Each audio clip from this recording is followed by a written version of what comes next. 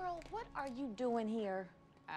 Captain Gates said that I could come. That's not what I meant. Shouldn't you be off looking at wedding venues or something? No, we haven't even set a date. We're just trying to enjoy our engagement. Why is everyone trying to rush us? I think you're being rushed now.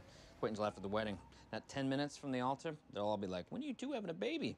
Bro, your wife's hormonal because she's pregnant. What's your excuse? So, I take it this is Emma's boyfriend? He was until she stabbed him 3 times with a knife from the kitchen butcher block.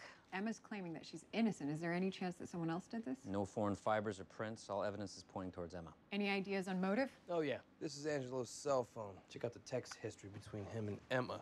She was accusing him of having an affair with some chick up in Scarsdale. And we found this in Angelo's pocket. SH off Sawmill River Parkway.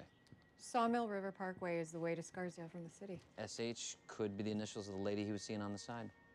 And listen to this. Emma texts Angelo last night at 9:47 saying she's drunk, lonely, and wants to see him.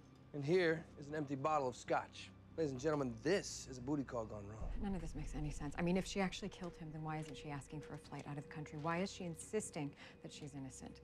Maybe because she's crazy. I found Emma's prescriptions, clonazepam and aripiprazole. Lanie, aren't those antipsychotics? One is, the other one's for mood disorders. Hey, you know if Emma stopped taking her meds, she could have had a psychotic break.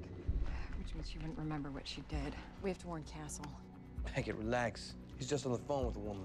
No, he went in.